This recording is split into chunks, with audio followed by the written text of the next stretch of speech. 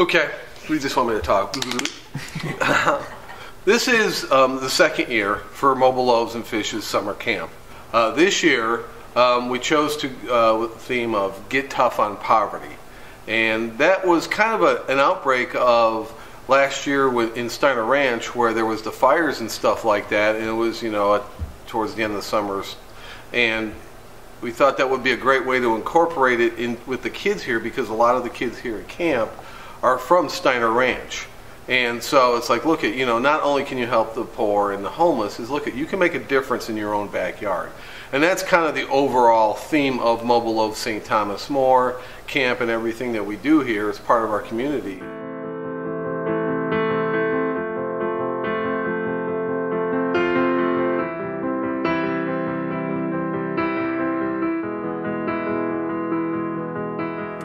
My name is Shane Baker, and I'm the director for the Mobile Loaves and Fishes Camp program, and I have been serving at St. Thomas More for probably about 12 years now. Some of the main things we do with Mobile Loaves and Fishes Camp on the service side is we make the survival kits, which kids actually have little kits of snacks and water bottles that they can pass out to the people on the street or someone that needs them. We have kits that are medicinal kits, where we have Band-Aids, first aid equipment, small medicines that we put together to hand out on the truck. And so on the survival kit side, we've given the kids an opportunity to see where, you know, if you're using something at a hotel and you've got leftovers, bring that home, take that with you. We can reuse those things. So it's teaching them to recycle common things that they're having exposure to all the time. Other activities, we have them make the sandwiches for summer lunch program. So at a time, they are making hundreds of sandwiches a day, and we're loading those sandwiches and bagged lunches onto the trucks. We also have the kids bring in canned goods. We've been having canned good contests to drive a lot of increase into our pantry program. The pantry program, then we take those canned goods and make grocery bags that we hand out to underprivileged families and families that, you know, may be on the verge of choosing whether or not they're going to be able to have dinner that night. The idea behind this camp was to teach the kids you can make a difference, show them ways that they can actually get involved and help out their community, teach them how to be better people, teach them how to overcome adversity, teach them to reach out to people that just need an extra hand or a smile or, you know, a pat on the back on the playground, and then to give them an opportunity to serve in a very safe and controlled environment. So that was kind of the goal behind the camp, and I think that we're succeeding. I think that the kids are learning a lot, and they're having a really great time doing so.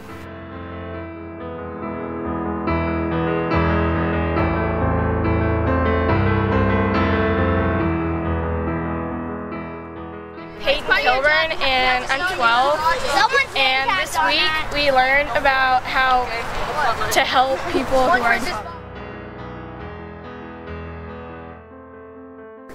That poverty is where there are kids out there that kind of have lost their homes and kind of have lost faith, and they've taught us to kind of try and help them as best as we can. Pretty kind of scary because they didn't really get to have food and stuff. That there's lots of people that need help because they don't have homes and they lost it because of not having enough money to buy food or water. We learned kind of the things they go through and the things that and ways we can help them. It taught me that poverty doesn't mean that you don't have a home. It's just that you have a home, but it's not exactly like everyone else's.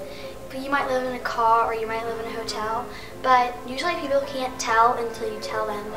And some people might be embarrassed because of that and they won't tell them, so no one will be able to know or no one will be able to help them. Like, you could donate toys or money. Well, it's taught me that there are some people out there that don't have homes and they don't have enough money to buy food. I just want to do all I can to help. I learned that you can help them by donating stuff.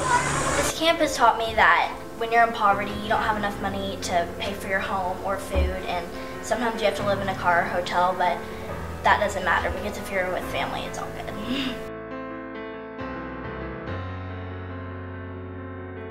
We've made survival packs and we baked goods to put on the truck. We prayed and we also made sandwiches for the survival kits. Well, you could raise money by lemonade stands, selling candy bars. Earn money to buy them food and shelter, do bake sales. Well, you could raise money by doing a lemonade stand or something, but another way to help them is just go talk to them about what they need help with. I think I can help people that are living in poverty by selling like lemonade or to raise money, or even going on a Mobile Loaves and Fishes truck run.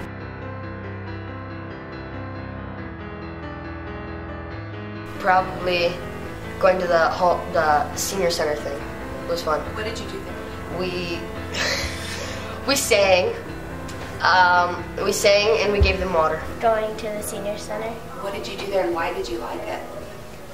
We sang and we stretched, and it was just really fun. Probably going to the food pantry. We helped put the food on the shelves and put it in the bags to go on the truck. Working in the nursery with all the little kids. Why was that fun for you? Because it was just fun to teach them about God, because we read them a bunch of books about what God means, and it was just really fun. Probably baking, because I just, like when they get the food, I know how happy they'll be, and it's just so awesome. Making cookies and mostly successfully brownies. It was pretty messy, but I got to lick the chocolate off my hands. My favorite activity was, I'm gonna go with the brownies. Making brownies. My favorite activity probably has been baking, because we've been making cookies, and today we're gonna make brownies to put on the truck for the homeless. I even bake at home, and we put cookies in our car and we go out and we give them to the homeless, and so that's my favorite part.